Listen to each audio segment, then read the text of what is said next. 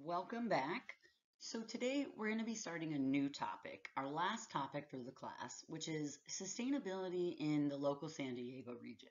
The first topic is water, and next week we'll be continuing with suburban sprawl, sprawl in general, automobility, and other patterns and trends we see in San Diego, as well as alternatives. Could we be doing things differently, and can we achieve more sustainable outcomes in doing so? So, one key issue in many classes, you will learn new stuff, and that is hopefully true. In this class, we also want to unlearn old stuff that's not true. Wisdom from 1824, Artemis Ward said, "It ain't so much the things we don't know that get us into trouble, it's the things we do know that just ain't so." Mark Twain, "Whiskey is for drinking, water is for fighting over." And that's in relation to one reason water is for fighting over. California has undergone a long history of fighting over water. One big reason for that is because, despite appearances, California doesn't really have much water. Before delving deeper into this topic, one quick announcement, which is what we discussed today, and we've been talking about it throughout the semester. What we talk about today is important for one last extra credit opportunity I'm going to offer to all of you. I'll give instructions at the end of this lecture, excuse the typo, and then it will be due in about a week and a half. You'll see when we get to it at the end, it's not complicated, it's fairly straightforward. It's a picture and a couple of sentences. So just do it right and you'll get the points for it. Pay attention to today's lecture so you understand how to do it. Okay, so water. Whiskey is for drinking, water is for fighting over. Again, because California, despite appearances, does not really have any water. And so recall this major emphasis of the 1970s era in terms of environmental problems and sustainability. This is sort of Rachel Carson, Silent Spring, Paul Ehrlich's The Population Bomb. There's increasing worldwide concern over ecological destruction. And one result of this is this focus on what can individuals do? What can we do to solve our problems? How can I save the earth? And we're all responsible, right? We all need to be committed and we are all responsible. Importantly, individual actions matter. Don't get me wrong, they do. We need to also pay attention to the structural and organizational factors. By structural organizational, I mean policies. Who are our elected officials? What types of decisions are made in terms of the environment, society, the economy? How are things structured in a way that affects us all? Who's making those decisions? How is the system set up? This is what we also need to pay attention to. Usually, the structural organizational factors are disproportionately more important than individual factors. They're also harder to see. They're built into the way our culture and society works, and so we often sort of take them for granted. We don't really consciously think about them. They're harder to see, but generally far more important. And the question becomes, with the shift towards this organizational view, not what can I do, but what can be done? What are things that can be done to stop organizations from harming the earth? And so we need to focus on the bigger picture in terms of environmental problems. Again, individual actions matter. Don't get me wrong. This is not the most important thing that needs to be addressed. And so how do we impact the natural world, our environments, through ourselves and our own activities, so as individuals, but also not just individually, also how do we affect and impact our environments through organizations, through structural factors, through the way our societies are set up. To understand sustainability issues and the problems and potential solutions we face, we need to emphasize this connection between our resources and our discourses. So, what is a discourse? A discourse is the way we talk about a certain issue and therefore the way we think about it. So discourse, sort of the conversation surrounding an issue. How is it talked about? How is it understood in the society? And in turn, how does this thinking influence our behaviors, our actions? the way that you see the world, the way all of us see the world, it's framed, it's informed by culture. It doesn't exist in a vacuum. And we often take this for granted. We don't question our own assumptions about the way the world works. And these take it for granted assumptions about what is nature, right? Many people assume nature exists separate from humans. We looked at this assumption. It's a cultural assumption. How do these assumptions underlie the way we talk about and thus think about issues? And again, they're powerful. These taken for granted assumptions, they're often not conscious to it. They're often invisible or subconscious to us because it's part of our ideology, our understanding of the world. It's not readily apparent to us that our thinking is being influenced by it. That's sort of the definition of an assumption, right? And so we have all these assumptions built into our discourse, into the way we talk about environmental issues. And the result is, depending on the discourse, the way you frame the issue, people come up with very different ideas of what our problems are and therefore what our solutions might be. In sustainability in this country, there are two powerful discourses that surround the way we talk and think about sustainability. And also, these two discourses possibly preclude more sustainable outcomes. And so that first discourse is this fiction of proportionality. This idea that we are all, as individuals, equally responsible for environmental problems. And the implication is nothing can really happen or change until everyone changes. This is fiction. I'll argue right now, we are not all equally responsible for environmental problems, and certain specific changes are possibly much more important than everyone changing as individuals. This is one important discourse that people talk, right? We're all responsible, it's up to the individual, and how are we ever going to change if everyone doesn't change? One powerful discourse surrounding sustainability. And the second discourse is this notion, this discussion, this assumption that sustainability, a move towards solving our environmental problems or more sustainable resource use, etc., that any sort of environmental actions will result in economic harm, especially job loss. And you hear certain politicians on one side, particularly one side of the aisle more than other, talk about this all the time, right? I'm not gonna threaten American livelihoods, to save a couple of trees. And so the discourse is that actions towards sustainable interaction with our environment, like shifting to renewable energy or less reliance on fossil fuels, not using coal, these are touted as not yet doable, right? We're going to put thousands and thousands of people out of work, and therefore we can't do this. And something to keep in mind is this actually true? And what type of empirical evidence actually supports this? I mean, I think the other argument could be made that a move towards sustainability could create jobs, not create a job loss, right? So is this actually based in empiricism? And how many people are doing really well with the economy as it is right now anyways, right? And so this is another powerful discourse that anything done for the environment will have adverse effects on the economy. Marco Rubio, Republican leader, I am not going to destroy the economy, talking about in relation to climate change. Okay, so what is the annual average rainfall in San Diego? Tropical, beautiful, beach-ridden San Diego. Is it 3 inches, 10 inches, 17 inches, 38 inches, or 62 inches? And just go ahead and think about that for a minute. Take a stab at it. And the answer is B, roughly 10 inches a year.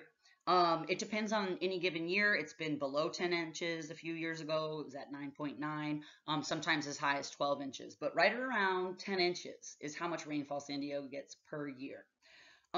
It's practically a desert, and this is what Reisner in the reading for today talks about, the American Southwest, a semi-desert going on desert. Do you know how much rainfall the desert gets? For example, Nevada, where I'm from, northern Nevada, dry-ass desert looks like this. They get about 10 inches a year too, right? The same amount of rainfall that San Diego gets. Another question. What percentage of San Diego water comes from local supplies. 20%, 35%, 60% of the water we use in San Diego is locally supplied, 80%, or almost all of it. Think about that, take a stab at it. And the answer is 20%. Only about 20% of San Diego's water comes from local supply. The other 80% of San Diego County's water is imported from other areas.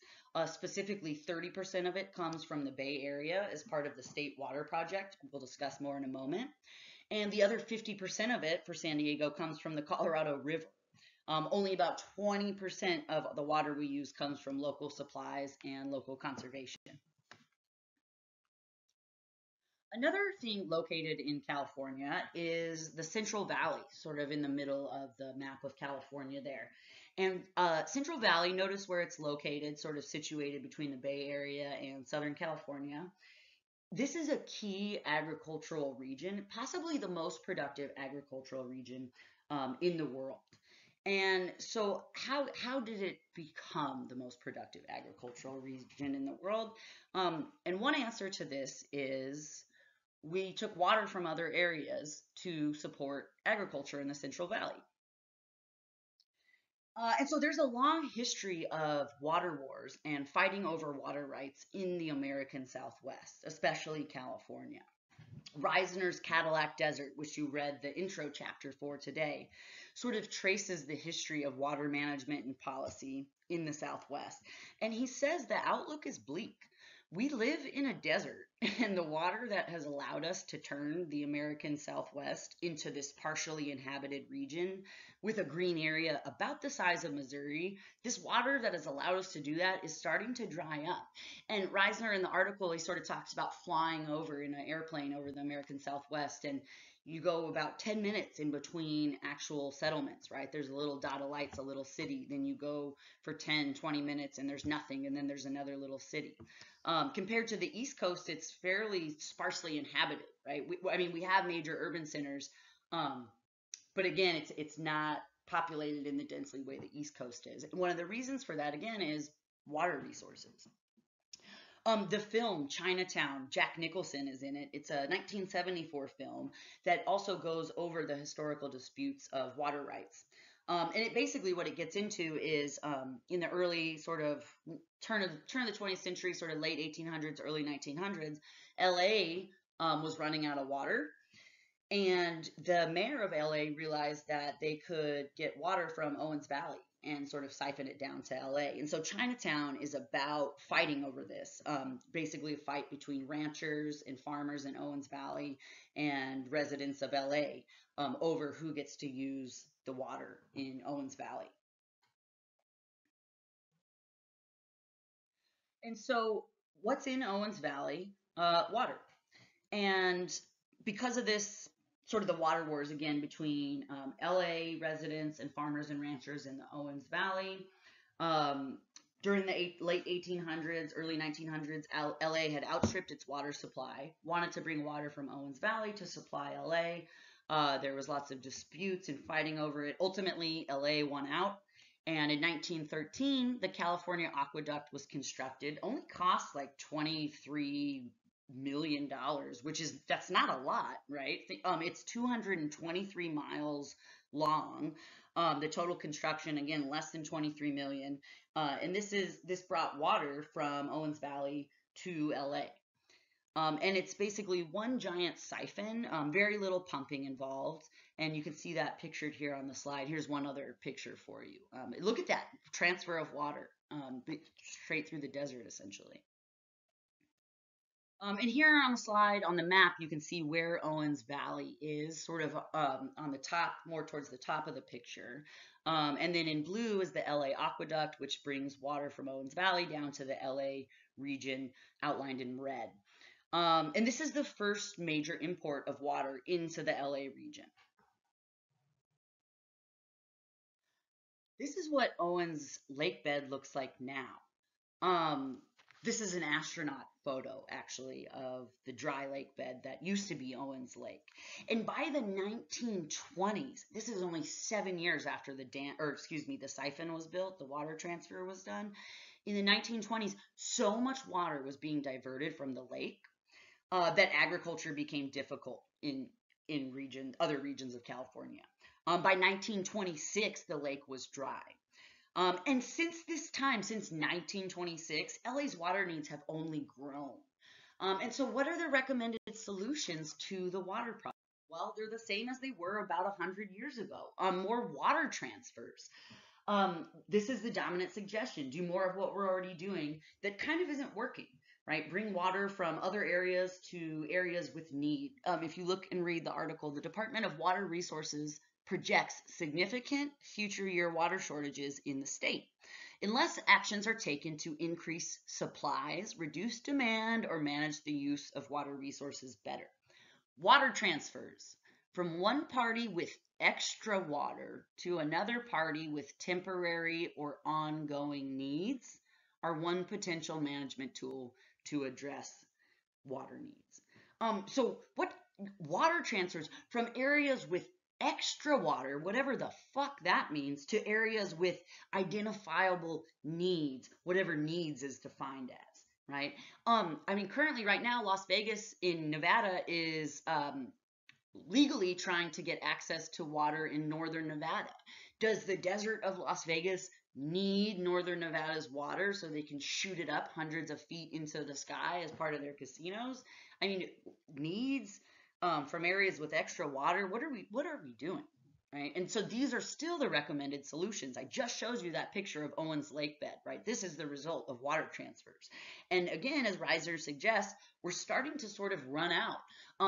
Much of the water that we get from the Colorado River, do you ever notice how salty water tastes here in California if you drink out of the tap? Or like, for example, the ice in my freezer has salt outside of it, right? That's how much salt is in the water, because by the time it's gotten here, it's left the river, picked up salinity and sediments from other areas and irrigation, and been added back into the river. And it's carried hundreds of miles from Colorado. By the time it gets here, it's full of salt. And that's why water's served with lemon here, to try to get rid of that taste. There's even articles of antidepressant drugs in high enough concentrations to affect people ending up in California's water because of the water transfers and being taken from Colorado. Owens, oh, sorry, let me, oh, never mind. So just also, Owens Valley supplies about 37% of LA's water. So almost 40% of LA's water comes from Owens Valley. You remember by the 1920s, Owens Lake bed was dry. The other 51% of LA's water comes from California state water. And you can see this here on the graph, on the chart. Some comes from groundwater, a little bit from recycled water. The 51% of LA's water that comes from state water, do you know where California state water comes from? It comes from the Bay Area and the Colorado River, right? About 50% from the Colorado River. Water is traveling very, very far to get to its ultimate destination. On top of water use, state water, transferring this water from the Bay and Colorado down to LA, among other areas, this is also the biggest user of energy in the state of California.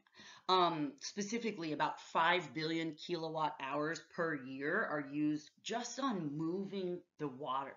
For a quick comparison, a 60-watt light bulb turned on for 100 hours uses 6 kilowatt hours. The water transfer per year uses 5 billion kilowatt hours. This is equivalent, the energy it takes to move water in this example of transfer is equivalent to about 500,000 households' energy use for the entire year. Here are photos of the man-made aqueducts and rivers that carry water to Southern California. And also note, look how these are made. Look how much evaporation is allowed to occur. Part of the reason is the people using, we're not really paying for the water. If we had to actually pay the full cost of using this water, maybe we would design the transfers a little bit different, a little less wastefully. And beyond implications for sustainable water use, when are we going to run out? Will we have enough in LA and in California? The way that we manipulate water in this state to serve a handful of urban centers By using water sources throughout half the country, this has also had effects on California's ecology and native species. And today is the day, and maybe the last day, I will talk about the Delta smelt.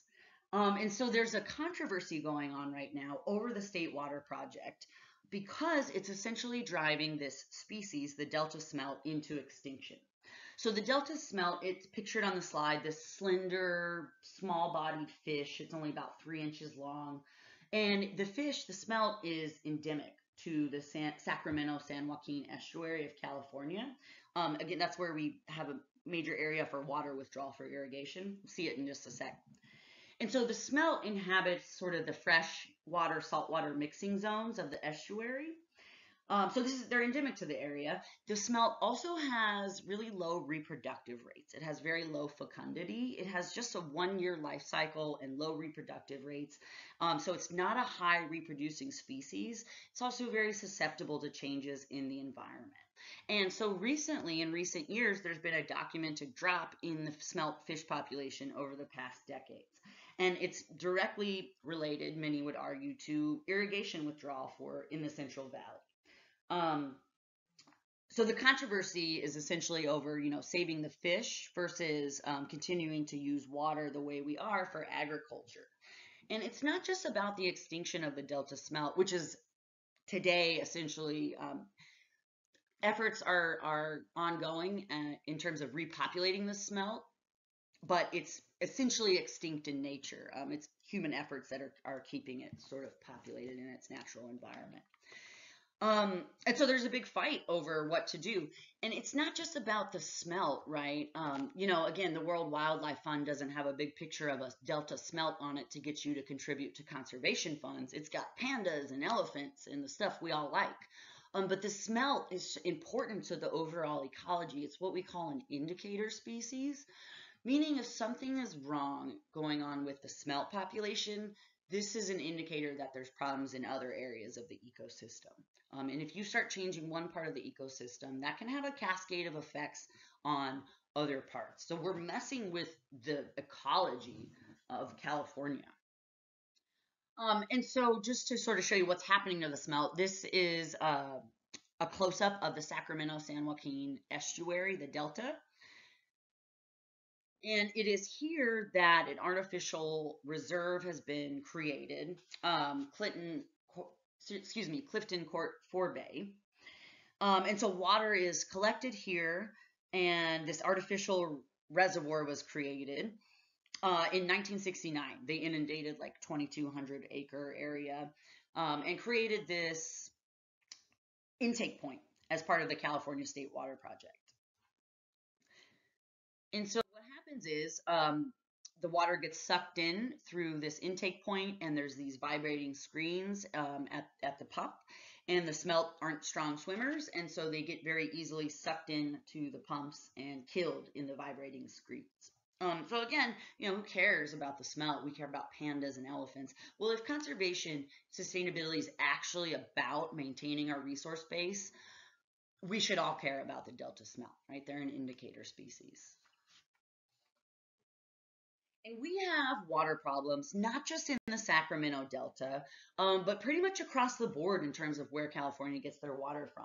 And so on the slide is pictures of different major dams, which create the reservoirs which we get our water from. And we'll focus on just two, including, let's see, Lake Mead and Lake Powell over here. It's kind of a weird highlighter.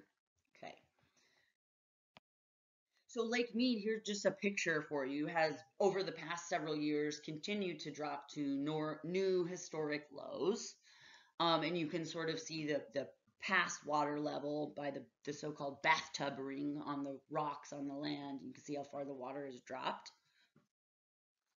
This is an article from 2015. Look into it if you're interested. We're not going to talk about it, but it just shows that the picture has gotten worse, right? Things are just getting worse. Lake Mead. Sort of more pictures of the same thing. You can just again see how far the water level has dropped, different illustrations of that. And I just pulled through this one in today, just another example, again, of how far the water level has dropped. And here, same thing, on the top left, you can see the water level at the dam. See how far that has dropped down. On sort of the right side of the slide, it shows the extent of the body of water, from 1985 on the left to 2010 on the right. It's like less than half the size. And then that picture on the bottom there, look at where the water is. And I don't know how well you can see it. There's two people sort of standing up in a canoe. Just to give you an idea of the scale of how low the water has gone, how much it's fallen. That's Lake Mead, and Lake Powell is pretty much just as bad. On the top, you can see the declining extent of the lake, of the reservoir, and then on the bottom, that's millions of acre feet, and the lake volume, so how much water is in the lake. You can see it declining from 2000 to 2004 or 5, and it goes up slightly, but essentially from 2000 to 2007, that time period on the graph, Lake Powell's water volume has dropped by more than half. And we don't have problems just in terms of the level on top of the lakes, but also underneath the water as well. So again, the two main reservoirs that feed California's water needs are Lake Mead and also Lake Powell. Lake Mead is the biggest reservoir in North America, and it is currently 48% empty, half as full as it was when we started filling it up, if you will. On top of that, 15% of it has also filled up with silt. So when we say there's problems under the water too, it's not just that overall lake levels are dropping, but the bottoms of the reservoirs are rising as well due to increasing sediment buildup. So when we say Lake Mead is half empty, it's actually more like 65% empty, when you account for the sediment buildup underneath in addition to the dropping surface levels. And Lake Powell, again, pretty much just about as bad. And so what are we going to do? How do we solve our mounting water problems, our water shortage? Who's going to save the day? The answer to the question of who is going to save the day is you. Go ahead, pause the lecture and play this clip. You can either type in the URL from the slide, or I've also pasted it in the description of this YouTube video. So just copy and paste it from there and watch it. It's like 30 seconds. Go ahead and watch it and come back and join the lecture. So hopefully you watched the clip. Who's going to save the day? You. We are individuals, each acting responsibly on our own. We can solve our problems, right? And this is the typical default. This is the go-to. This is what we hear. This is what our government officials tell us. This is what people tell us. This is what those signs on the freeway telling us we're in a drought tell us. Use less water, save, reduce, reuse. Who's going to save the day? Who's going to be a water-saving hero? You are, right? Turn the water off when you brush your teeth. Get rid of your lawn. Take shorter showers. Drive a hybrid. Do this, do that. You. And again, this is referred to as the default, the individualization of responsibility. You are going to fix our problems. We'll come back to that in just a minute. And it's not just sort of public relations announcements like this. Our elected officials, our leadership tells us this too. This is 2010, I want to say, the San Diego article, the LA one's 2009. And so just both examples of officials focusing on individual water consumers using less. Residents need to use less. Mayor Jerry Sanders in the article says, San Diego residents cut their water use by 11% during 2010, exceeding the goal of 8%. Quote, a year ago, I urged all San Diegans to make water conservation a conscious part of their everyday lives. Sanders said, they've clearly listened, unquote. A lot of good it's done. Okay, this was 2010. This is 2012. Lake Mead sinks to a new historic low. In the text, Lake Mead sank to its lowest level in nearly 75 years on Sunday. A stark reminder of how drought and growing water demands have sapped Colorado River and its huge reservoirs. Not since it was first filling in 1937 has Lake Mead held so little water. The reservoir's level fell to the historic low shortly before noon Sunday, eclipsing a previous record from the drought-stricken 1950s. Um, and so we used less water the year before. Our reservoirs continue to shrink. Maybe we're missing a larger part of the problem. This is 2014. A note on the extreme drought going on at that time. So at the time, 2014, these clips are taken from a San Francisco newspaper. It was the most severe drought California has yet to go through. It definitely won't be the last or the most severe.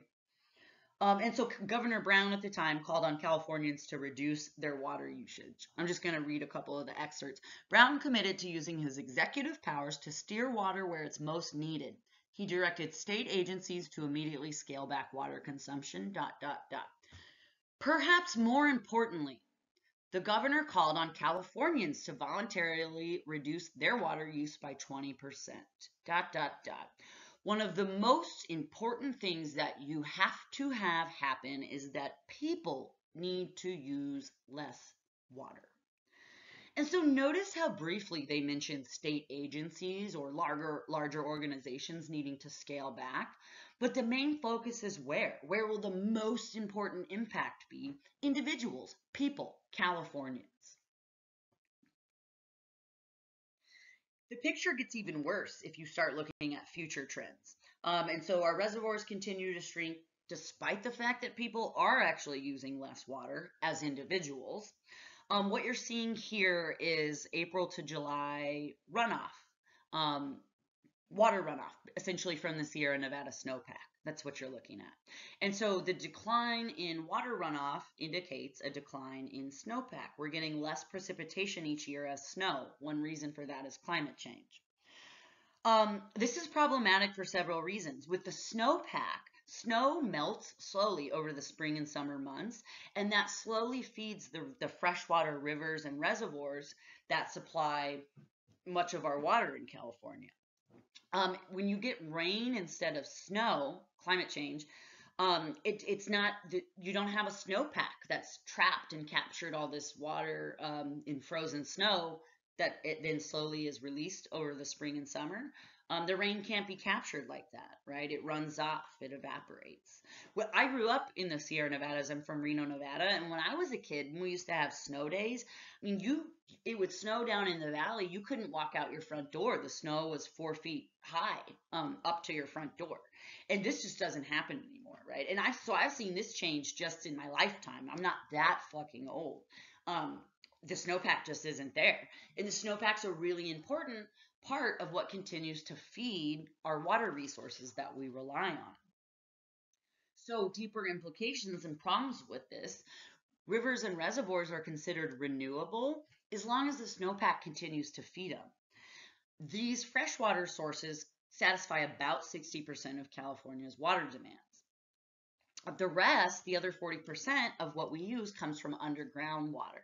And underground water is not renewable. It's like oil in this sense. It's not renewable in our lifetime. It's sort of lying in these large pools underground. When it's gone, it's gone. You can look up pictures actually of irrigation withdrawal in the Central Valley leading to, what's the word I want? The land has sunk. They've pulled so much groundwater out that there's a pole that shows where the surface, the land was in like 50 years ago, and that marker is like 40 feet above the ground now. That's how much the ground has sunk because of irrigation withdrawal, groundwater withdrawal. There was recently, a few years ago, an article published affiliated with University of Nevada, Reno, and they directly connected seismic activity, earthquakes, okay, in the Sierra Nevada to irrigation withdrawal in Central Valley. And that's how much water we are pulling out. And so it's not renewable. The first dam was built in the early 1900s to alleviate this depleting groundwater problem. So by the 1930s, groundwater was being overexploited by farmers in the San Joaquin and Sacramento Valley, the Central Valley. And so in response, the government built dams. The Central Valley Dam Project was the most expansive and expensive public works project in history up till that point. Largest public works project since the Great Wall of China, right? This dam in the Central Valley. And so what was the result? The result was to build the dam to alleviate the need to use groundwater. It can now use the reservoir. Well, the result was instead of alleviating the groundwater problem, the dams actually allowed farmers to exploit even more land. They now had access to more water, more readily, and so they planted even larger amounts of land, using both the water from the dam and still using the groundwater. And so the effect was to exacerbate the groundwater problem rather than alleviate it. The dams allowed farmers to exploit even more land, thus needing even more water, made the groundwater exploitation problem worse, not better. And just note, recall our IPAT equation, right? Human impact on the environment is a result of several things: population, affluence, meaning consumption, and also technology.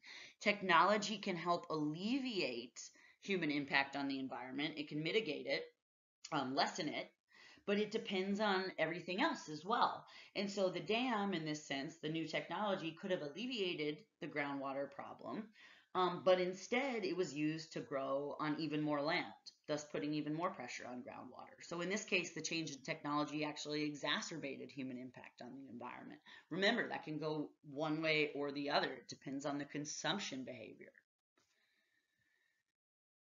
And so Western US water choices. How do we decide to use water here in the American Southwest? And Reisner in Cadillac Desert talks about this is a country of illusion. Illusion, meaning it's not as it appears. San Diego is not as tropical as it appears. It looks tropical. There's palm trees all over the place. Do you know palm trees are not actually native to here? Only one species of palm tree is native to California. All the rest, right, the symbolic of the California skyline, palm trees are imported. They're not actually from here. And so this image of this tropical oasis here can actually be attributed to these feats of engineering, the building of dams and other water projects that have effectively turned a semi-desert into what you see today. It's really a semi-desert going on a desert, but it doesn't look like one. So too often our choices are based off misreading, this idea, this mirage that things aren't actually as they appear. It looks lush and tropical. It looks like we have water, but we don't. That's because of technology and other things we've done to get water over here. And those sources are starting to dry up. So too often our choices are based off this mirage, this illusion, this misunderstanding of our situation. But also our choices, and by our choices, I mean the choices, the decisions and policies that get made, they're often based off a lot of misleading as well, meaning that decision and policymakers aren't transparent about what our water policy is and who actually is using and benefiting from the water use. And essentially where we're going with the misreading is people aren't really paying the true cost of the water they're using. And this incentivizes them to not conserve it, right? Because they're not really paying for it. We'll get more into that here shortly. So let's talk about bottled water for a moment to kind of do a price comparison and to highlight a few other interesting things. So this is a picture of Fiji bottled water. By the way, I've been to Fiji, and if you're in Fiji, you can buy this water for much cheaper than they sell it to you for in the United States. And so this is a hotel bottle of water, which of course is always overpriced, right? They know that you're maybe hungover and desperate for a drink of water, so they'll charge you, $27 for a little 8-ounce bottle of water. This is $7 for a liter of water in the hotel room. Okay. 5 reasons not to drink bottled water. It's expensive, wasteful, And contrary to popular belief, it's not any healthier for you than tap water. It's actually usually dirtier than tap water. That taste, that clean taste, is probably bacteria, right? Rather than the chemicals and whatnot put into city water to sort of purify it. So we're going to look at sort of several different aspects of bottled water.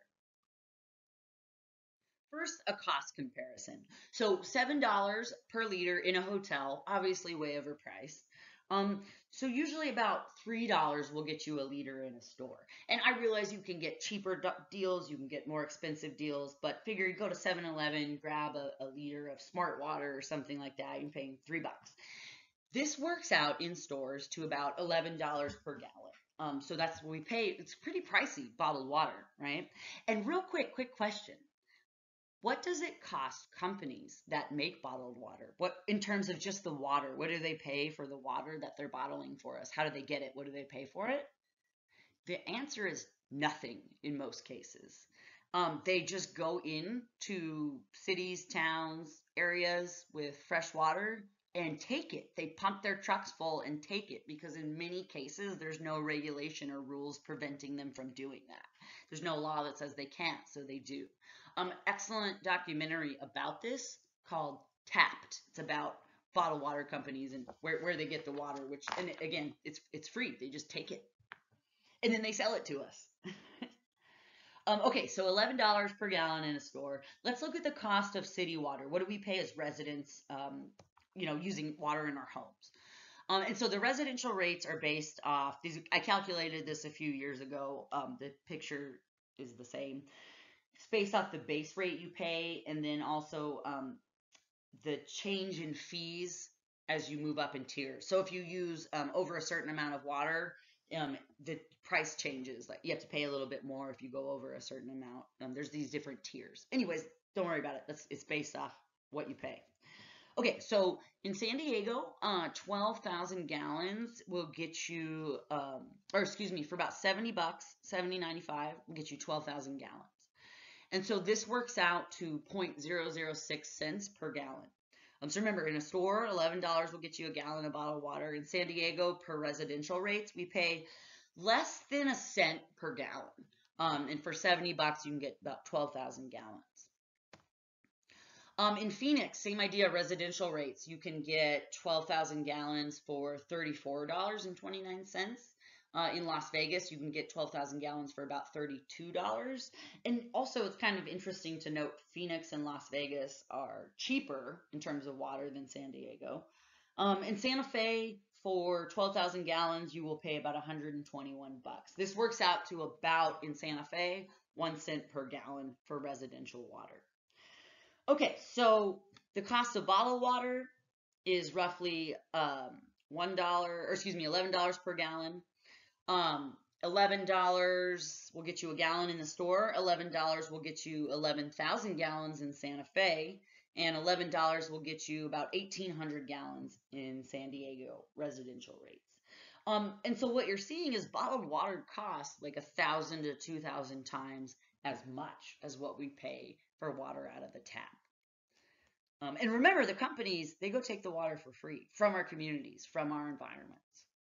So why buy bottled water? The caption says, U.S. sales of bottled water grew steadily for 3 decades until peaking in 2007 at 8.8 billion gallons, or 29 gallons per person. Over the past 2 years, sales have tapered off. And so this looks at pre-2000 and then up until sort of 2010. Sales started tapering in 2008, 2009. Probably not because of environmental activism, probably because of the economic recession of 2008. Right? People had less money, they're buying less bottled water. And so why buy bottled water? It's not cheaper, as I just showed you. It's not safer. If you think it tastes better, again, that might be the bacteria in there you're tasting, because bottled water is not usually regulated. It doesn't actually have to be safe or clean, depending on what state you're buying it in. And so if you look at the graph, we sold 8.8 billion liters consumed in 2008. Again, sales have sort of tapered off, but that was probably because of the recession. So we're selling lots and lots of bottled water. And one result of this is all these plastic bottles. We use, and if you're interested, the source is provided for you, 17 million barrels of oil per year in the US just to make water bottles, just to make the water bottles. 17 million barrels of oil per year in the US. That amount of oil to make plastic water bottles is enough to fuel about 1 million US cars per year. And then what about recycling? What's happening to all these bottles? 13 billion of the bottles that were sold in 2002 were thrown away. That is enough to reach the moon 5 to 6 times, the moon and back 5 to 6 times. That is enough plastic bottles to encircle the earth 53 times. That is in 1 year, just the bottles that are thrown out, not including the ones that are recycled. And consumption has really only gone up since 2002.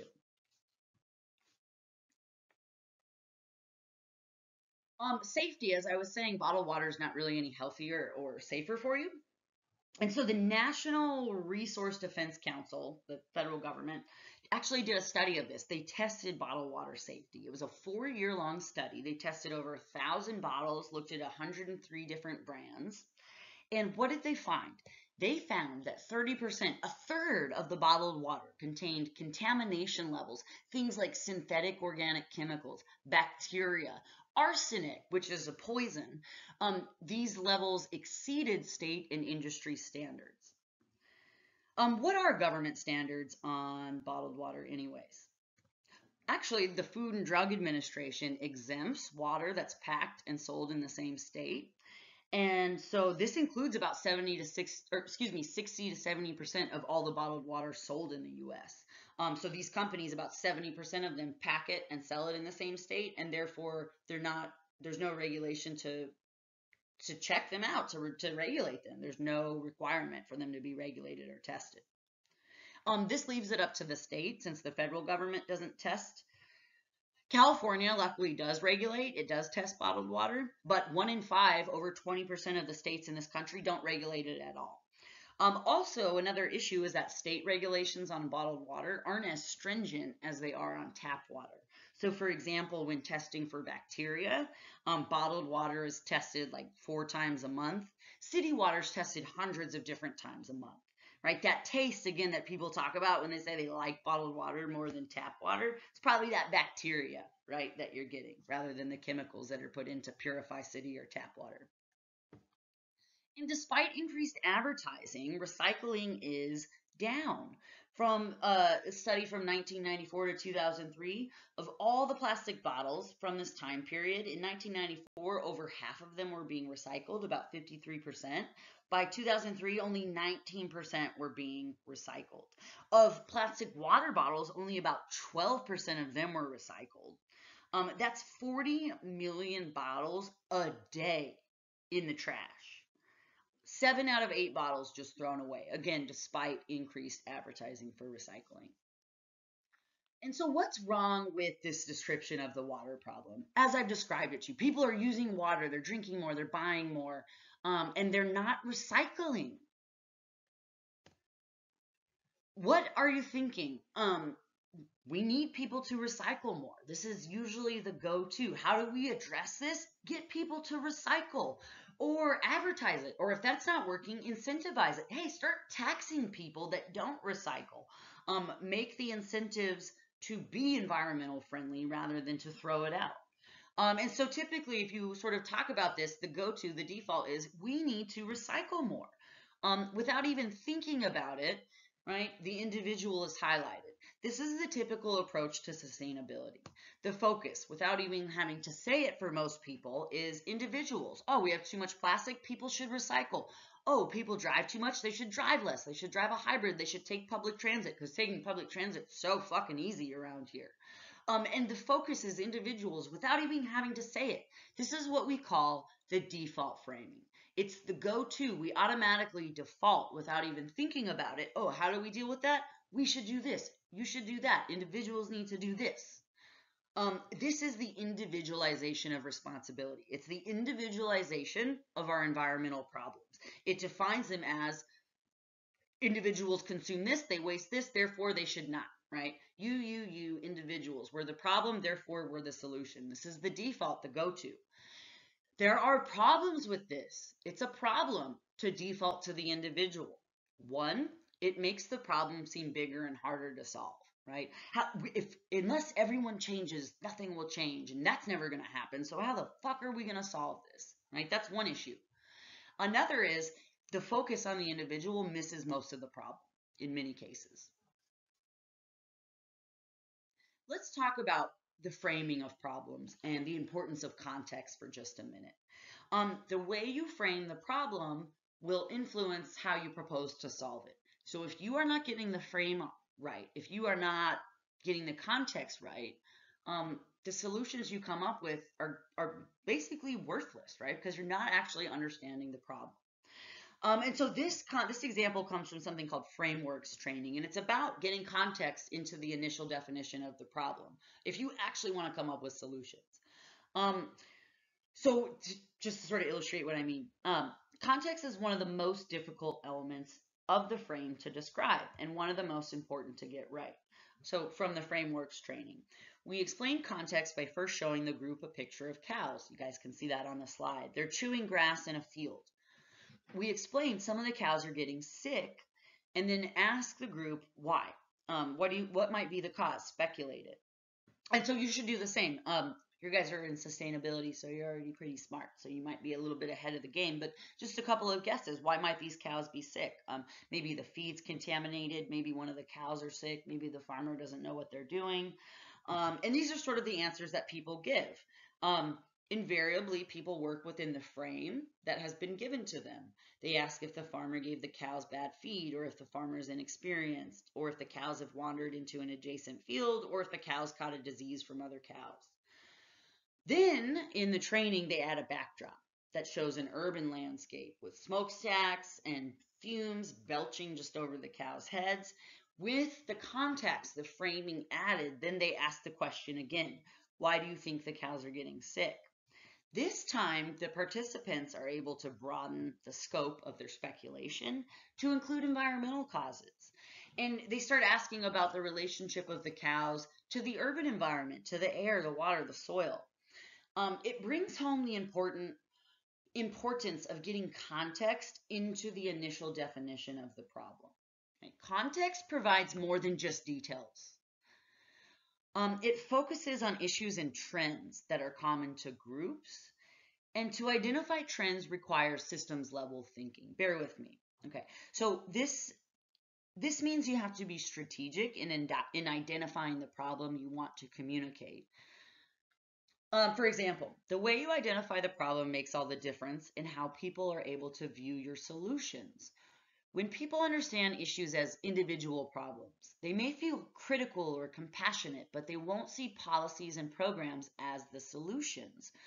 For example, the dominant frame for children's issues is a needy child and a parent. And this two-person frame sets up the idea that the parent and the parent alone is responsible for the child's needs. However, if you provide context and broaden the frame to include other parents, the community, education, the teacher, business leaders, the mayor, the neighborhood that people live in, structural racism, you define the problem as public in nature and expand the possibilities for solving it, right? Systems level thinking forces us to view not the cows within this narrow frame of just the field and the farmer, but it gives us more options, the context, more options for defining the problem and therefore creating appropriate solutions. Without systems level thinking, without this context, this broader framing, we're forced into narrow solutions, right? Um, we don't have enough recycling. Oh, you should recycle more. This ignores the broader context of lobbying and policies and large, powerful corporations that attack bills and regulations that would require them to be more responsible about their plastic use. They pass it right on to the consumer. So narrow solutions to broad, complex problems, these are not solutions at all, right? You have to get the context right. You've got to get the framing right. How we frame the problem shapes the solutions that people will develop. If you are not framing the problem accurately, there is no point in the solutions you come up with. And so recall this individual focus, the default go-to for solving our environmental problems. What can you do? What can we as individuals do? This misses the context, the majority of the framing of how our environmental problems are actually created. And the majority of these problems are caused by these larger structural and organizational factors, not individuals. These structural factors are disproportionately more important. They're harder to see, as we've been discussing, but again, generally far more important.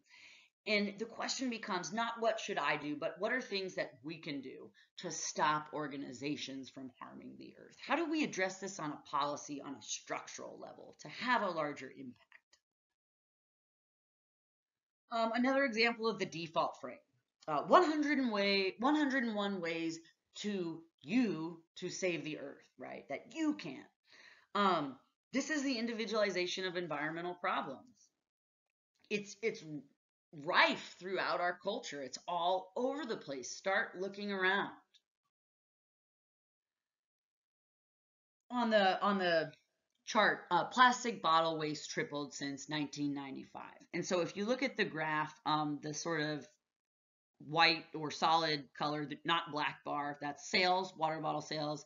The black is waste, which is on the rise. Sales are on the rise. And the sort of dotted or striped bars are recycling, which you can see is stagnant. Really hasn't increased despite increased sales and increased use.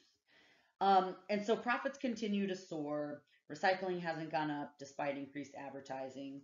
And so the title of the results of the study, right? The study group, this think tank, because of these results, asks the consumer to be more responsible about recycling. Oh, we have a lot of waste. What's the solution? Consumers should be more responsible. This is the individualization of responsibility, right? Please recycle. Please recycle. Start looking around for this. It's not just recycling, it's everything. Look, by buying this product, has anyone actually been to the Crystal Geyser bottled at the source plant? It's in the middle of the desert on 395. It's pretty funny. Also, you're not just saving the environment by recycling. By buying this product, you're also contributing to sustainability of our forests, right? Because Crystal Geyser is also a sponsor of American Forest. So by buying this product, you're really doing your part, right? Recycle, this company contributes to forests.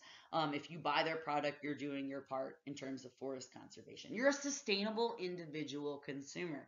And you probably feel just a little bit better buying a product like this versus another one that doesn't care about the environment as much. Individuals should be more responsible. And so back to our graph, group asks consumers to be more responsible about recycling. What would be a more organizational message that doesn't focus on individuals but focuses on the broader structural issues, which is the bigger barrier to sustainability? A more organizational message might be, instead of asking individuals to be more responsible and recycle, the group could maybe call on Coke and Pepsi, which are multi-billion-dollar industries, to stop attacking bottle bills that would regulate their use of plastic and their resource use.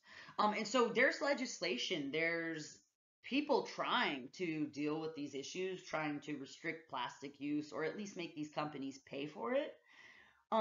Coke, Pepsi, large-scale organizations spend millions, if not billions of dollars lobbying Congress, funding political leaders' campaigns, doing everything they can to make sure that this legislation that would require them to be more environmentally responsible never makes it through.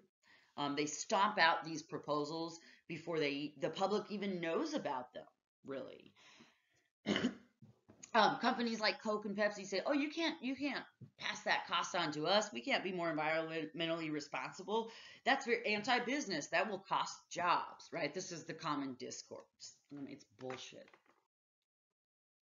Remember the two big drawbacks of the individual focus. It makes the problem seem bigger and harder to solve. How are we ever going to get everyone to recycle, right? Where I live, I don't even have recycling. My shithole landlords won't pay for it, even though they're gentrifying the whole building. I collect my recycling in big bags and then take it somewhere, right? I don't even have access to it.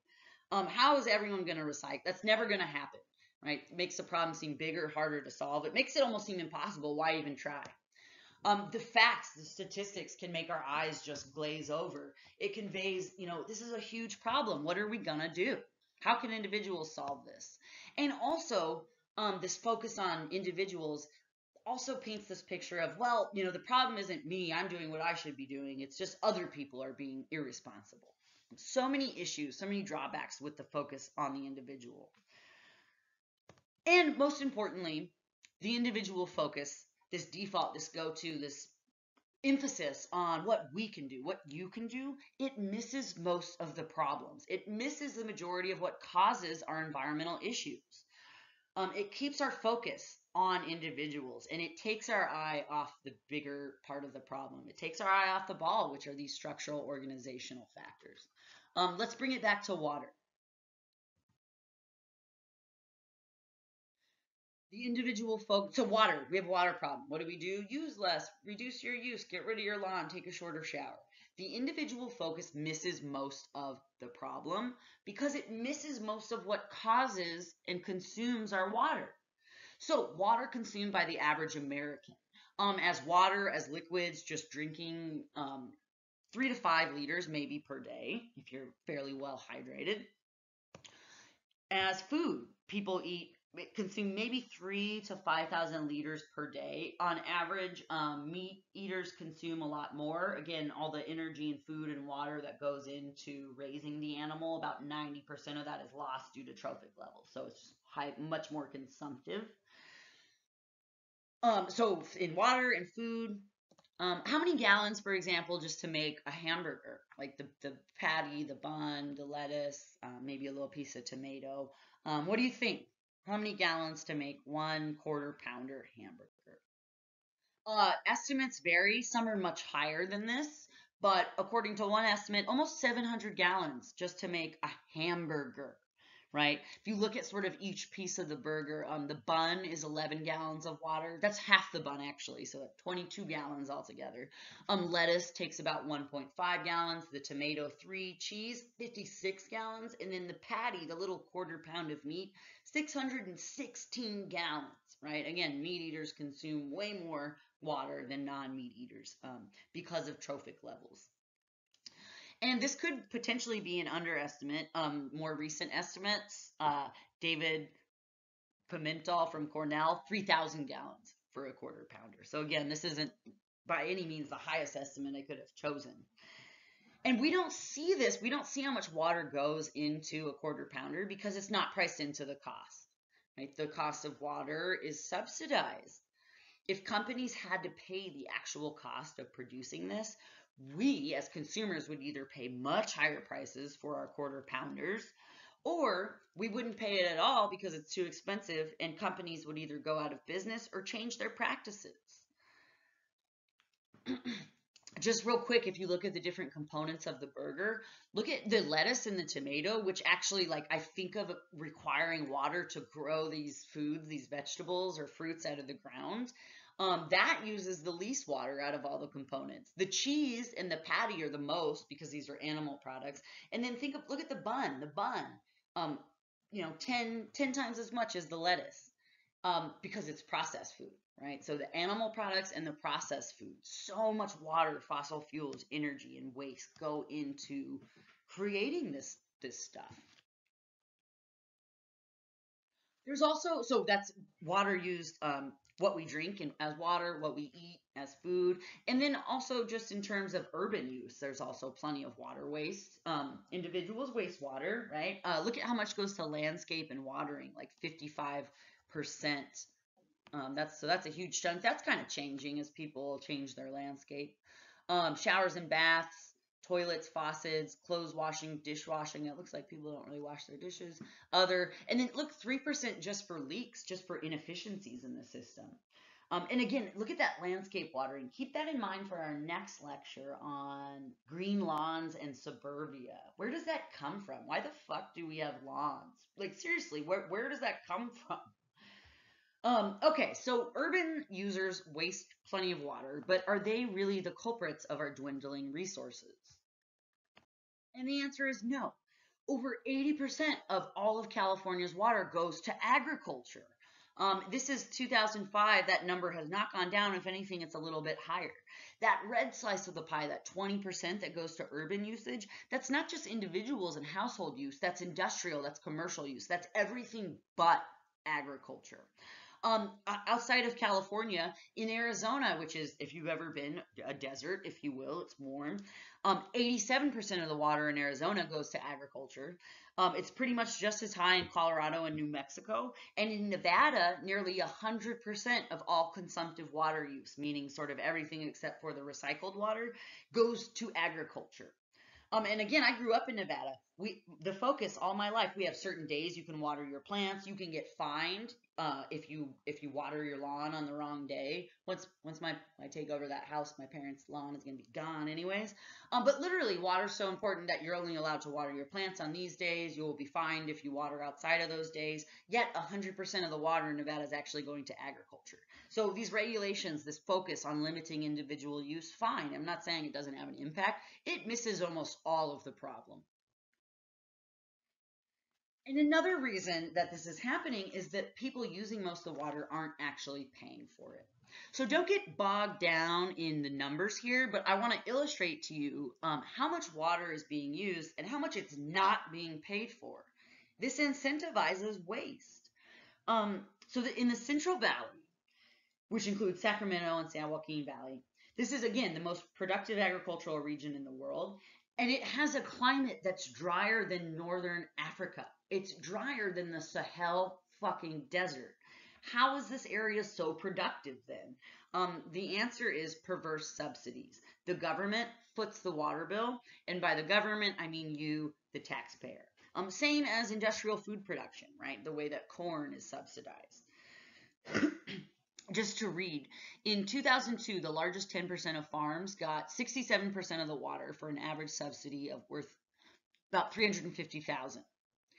27 large farms received subsidies each worth $1 million or more, compared to a median subsidy for all recipients of about $7,000. One farm, Wolf Enterprises of Huron, Fresno County, received more water by itself than 70 CVP water user districts. One farm got more water on its own than 70 Central Valley Project water user districts. So that's 70 districts that use Central Valley Project water. One farm got more than all 70 districts for a subsidy worth about $4 million. So what you're seeing, in 2002, 10%, only 10% of the farms got about 2/3 of the subsidy, 67% of all the water. Our tax money pays for this. And so the average subsidy was $349,000, meaning the average farm got that amount, but the median subsidy for each farm was only about $7,000. This is an important distinction. What you're seeing is a few really large farms got giant subsidies in the millions. The majority of people got very little.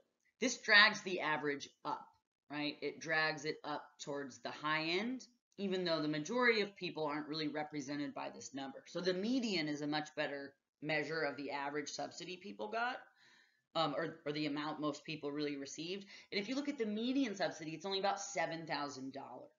So it's the super large, already wealthy farms that are getting the subsidies, not the small farmer that's getting the help.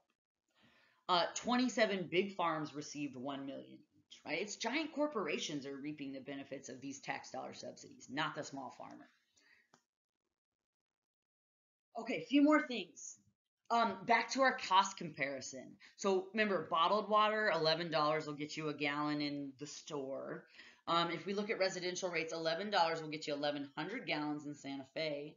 $11 will get you almost 2,000, about 1,800 gallons in San Diego. If you go to Central Valley, the Central Valley Water Project, the people that use this irrigation water, $17 will get you 1 acre foot of water. That's a lot. 1 acre foot equals 325,851 gallons. An acre foot is equal to the amount of water you need to cover an acre of land by the depth of 1 foot. That's about 326,000 gallons. This 1 acre foot is about the amount of water used by an average family of 4 for a whole year. So, Central Valley Project water users, the large farms, they pay about $17 per acre foot, the amount of water an entire family will use during 1 year. This works out to about $1 per 19,000 gallons. And so $11 of Central Valley Water Project water, $11 will get you a gallon in the store. It'll get you about 2,000 gallons of residential water in San Diego. $11 in Central Valley, if you're a large farm, will get you over 200,000 gallons of water. The bottom line is that farmers that are using Central Valley Project water, they're getting it at artificially cheap prices. They're not paying the full cost, and they're not paying anything for the infrastructure, or the energy, or the costs associated with actually transferring the water. So the individual focus misses most of the problem and most of the causes. Water consumed by the average American, again, 3 to 5 liters as liquids, maybe 3,000 to 5,000 liters as food. Meat eaters consuming much more than others. But yet 80% of the water in California goes to agriculture. And remember this discourse that, oh, we can't do anything to deal with the water problem because that'll cause economic harm, job loss. This agriculture that's supported by subsidized water in the Central Valley and in California, this is only about 2 to 3% of our state economy. So arguments that any sort of change to this subsidy structure would just destroy the economy, these are so overstated. It's only 2 to 3% of our economy. That's sort of true statewide and also nationwide, anywhere from 1 to 3% of the GDP in any given year.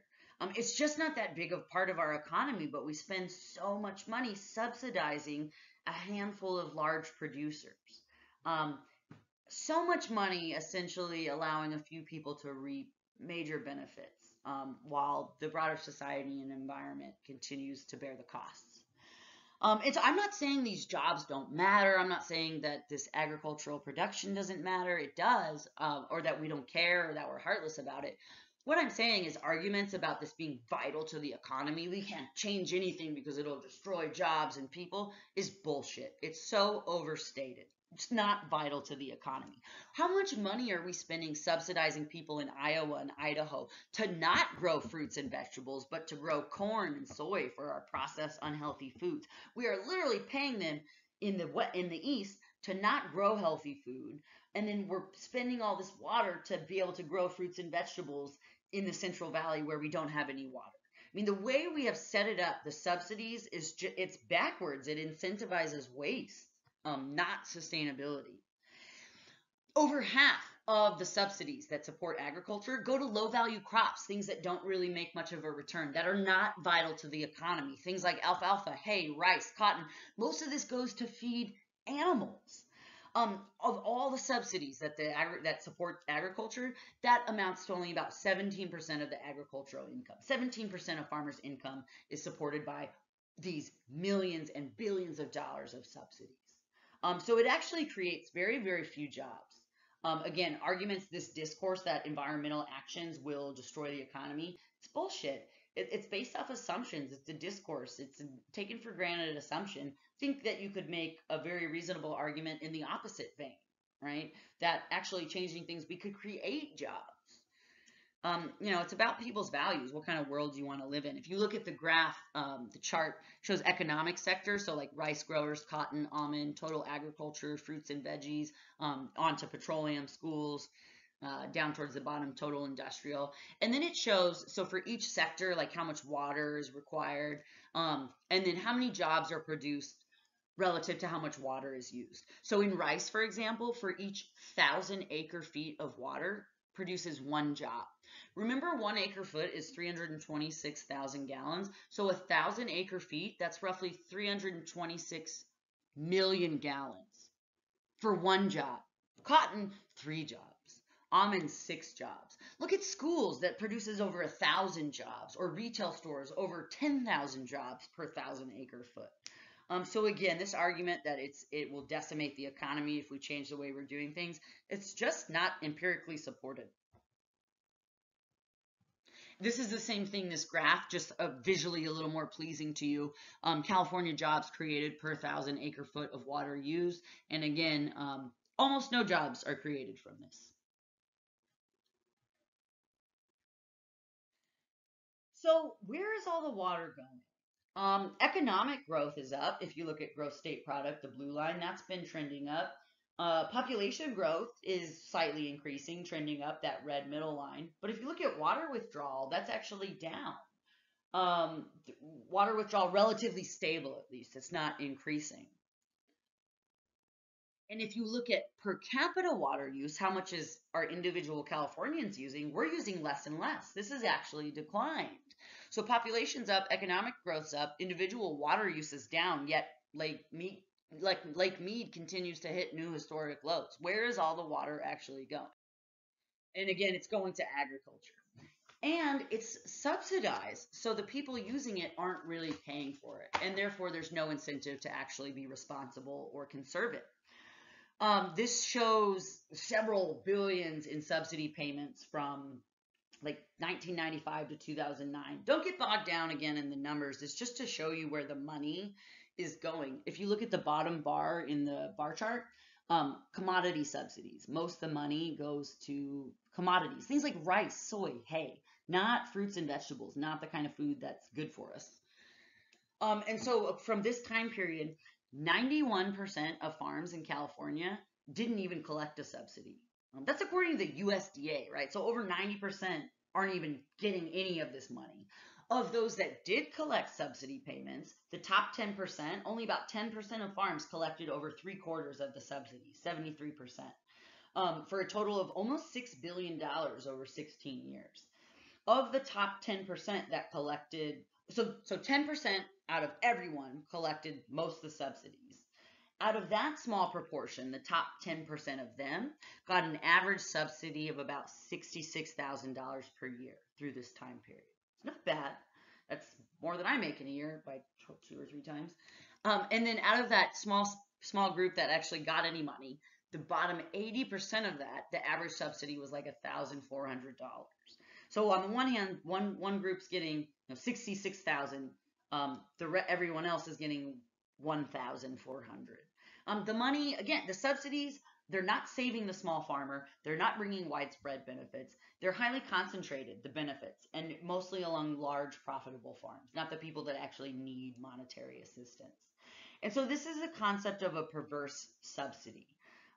Subsidy is monetary assistance granted by the government to bring about desirable outcomes. Like, for example, the Farm Bill was initially designed to keep farmers whole during lean years so that if they couldn't sell their crops because the market sucked, the prices had collapsed, the Farm Bill was designed to sort of help them out during that time so that they wouldn't go out of business, so that during other years when we need them growing food, we'd still have them.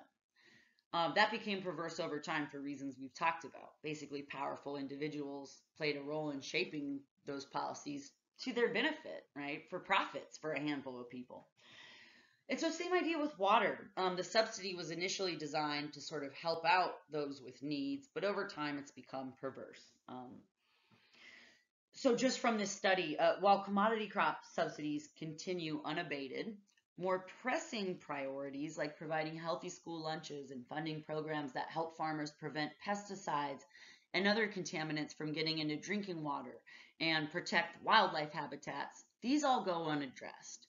Worse, the fresh fruits and vegetables necessary to combat the growing childhood obesity epidemic receive a pittance in government support compared to the billions handed out to support just 5 commodity crops. We're subsidizing commodity crops, the stuff that doesn't really provide jobs, the stuff that doesn't really feed us. It does create soaring profits for a small handful of people. And so again, a subsidy is monetary assistance granted by the government. Perverse subsidies are government payments that encourage undesirable outcomes. So like corn subsidies that benefit Cargill and Monsanto and Tyson Chicken, but not the taxpayer or the farmer or the consumer. Water subsidies that benefit the largest corporate farms, but not actually the small farmer or the environment or the economy. Remember, agriculture is 2 to 3% of the economy. I'm not saying we want it to fail, but economic arguments are way overstated in defense of these subsidies. And so if the cost incentivizes us to use it, right? Like individuals have to actually pay for the water they use. And so we're often careful about wasting it. Yet large scale agriculture and essentially big business is encouraged to use as much water as they possibly can. In fact, if they don't use all of the water allotted to them by their subsidy each year, the next year they won't get the same subsidy. Need is identified based off use. So if they don't use all the water, it's considered that they don't need it and they'll actually receive less help. And so the incentive is even if you don't need it, use it. It just gets wasted.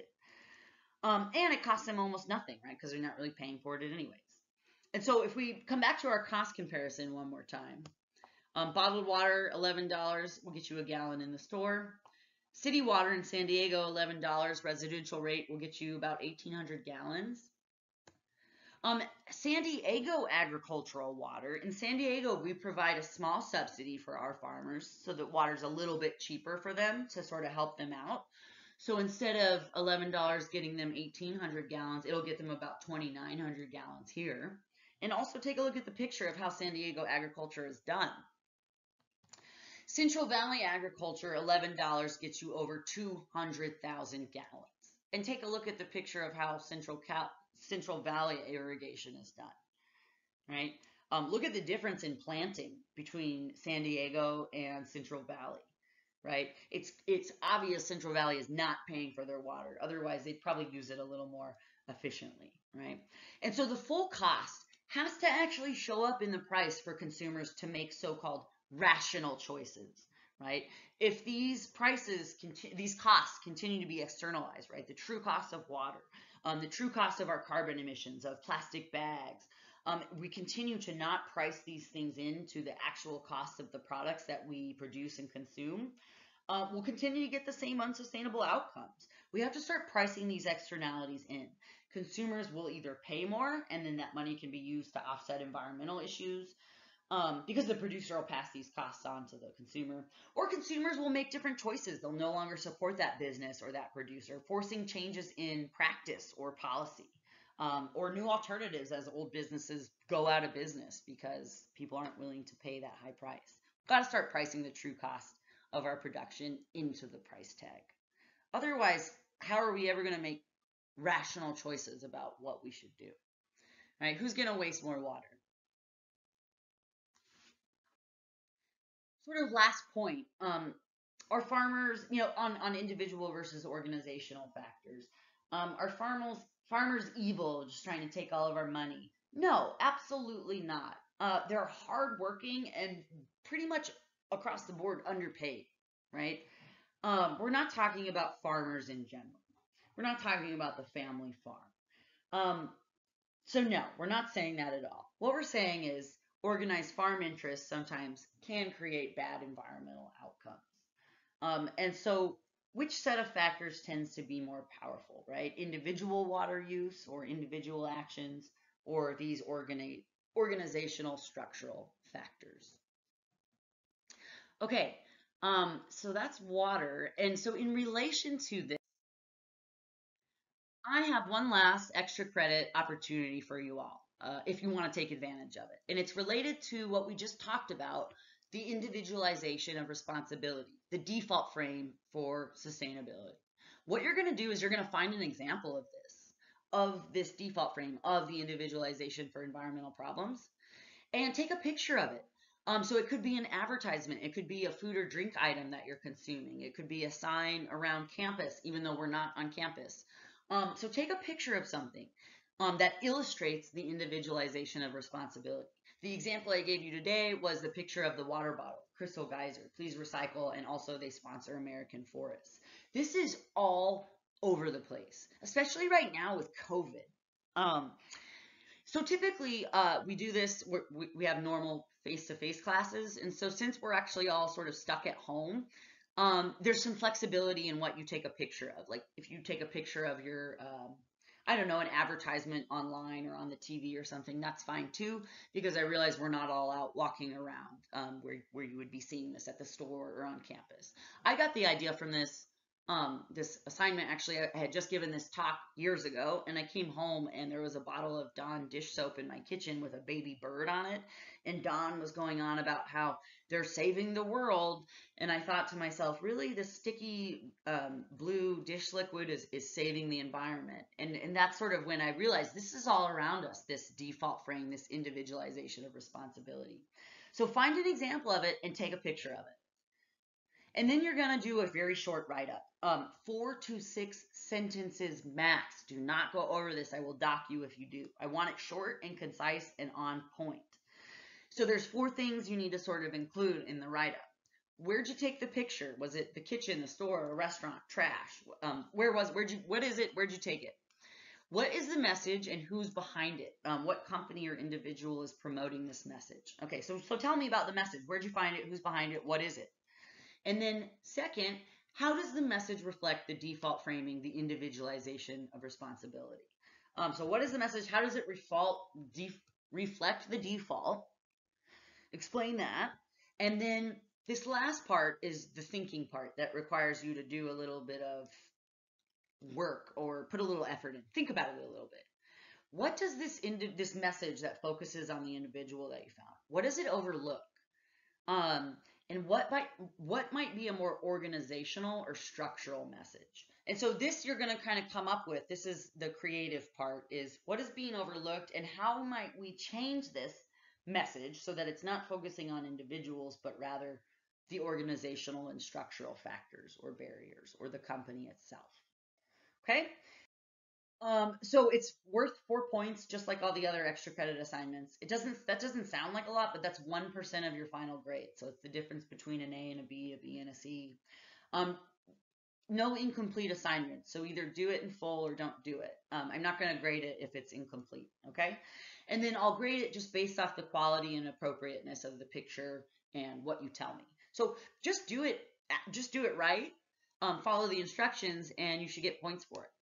Take it seriously. Don't just like look up a bullshit picture on the internet. Again, there's some flexibility with this. So since we're all shelter in place and we can't really go anywhere besides home, but take the picture yourself. Don't just pull up like something from the internet. So if you take it from the internet, stick your hand, in the picture or something like that. So I know you actually took it.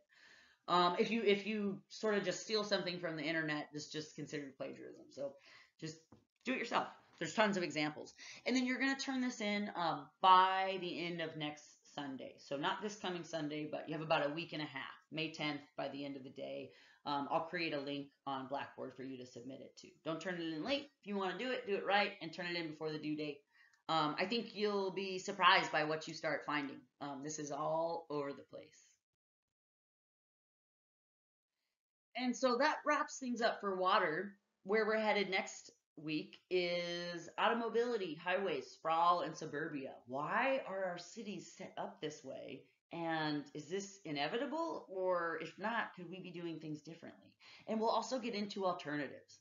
So for next lecture, you want to make sure you read Steinberg talking about lawns and also suburban sprawl and how that came to be. It doesn't exist in a vacuum. It was created for us. All right, so with that, take care, and I will see you next time. Only a couple more lectures left and 1 week left. You guys got this. See ya.